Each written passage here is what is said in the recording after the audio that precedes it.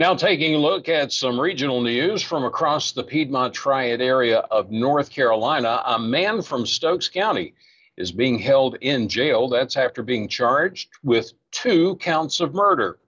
According to the Stokes County Sheriff's Office, deputies were called to an address on Merredon Drive in the Pinnacle area just after 9:45 on Saturday night, June the 3rd, and that was for an unknown nature call. Well, according to WFMY-TV and WXII-TV, a man was charged after Stokes County deputies found 2 men dead. Investigators arrested 38-year-old Visnu Fernandez shortly after finding the bodies.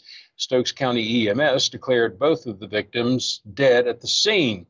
The sheriff's office hasn't identified the victims as of yet because they're still working to notify the families. Investigators said that the men had cuts on their bodies and injuries consistent with a physical assault. They are awaiting autopsy results to confirm how the 2 men died. The Stokes County Sheriff's Office said that Fernandez is being held without bond.